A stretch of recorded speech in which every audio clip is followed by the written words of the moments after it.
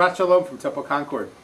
This week our Torah portion talks all about the amazing events at the sea, when the waters are parted and the Israelites pass through, and then the waters come crashing back down on the Egyptians, and our ancestors are finally a free people, and finally able to start their journey on the other side of the sea, and soon will come the moments of Sinai and all of the glorious events of the journey. But at this moment of that transition, of deciding to cross the water and then crossing and then being free, there's a fascinating little piece that the Chassids actually picked up. There's a Hasidic tale that a woman goes to the rabbi and says, I want to pray. And the rabbi says, well, have you tried believing? And where's your faith? And the woman said, well, in the Torah, this parsha, it mentions that first God does something, then we have faith. And sure enough, if you look in chapter 14 of this week's Torah portion, you see that in verse 30, God rescues the Israelites, and the Israelites are able to cross the sea.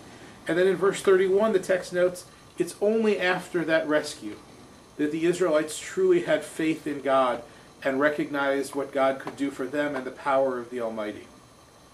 It's a fascinating statement about our people and about faith.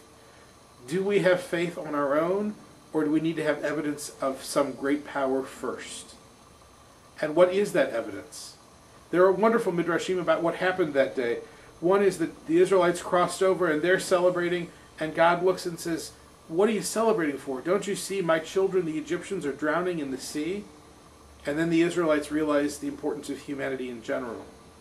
Well, juxtapose that with this earlier Hasidic tale. The Israelites are celebrating when they shouldn't be celebrating, and they don't have faith until the event has actually occurred, not beforehand. Which way is it?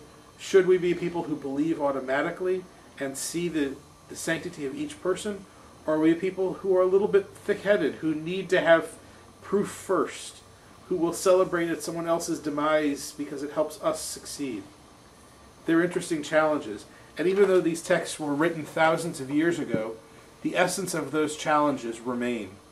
How many of us function in a world where we have faith without seeing proof first? It's something we wrestle with all the time. And how many of us are willing to celebrate when something good happens to us without recognizing that something bad may have happened to someone else to allow that good to happen to us?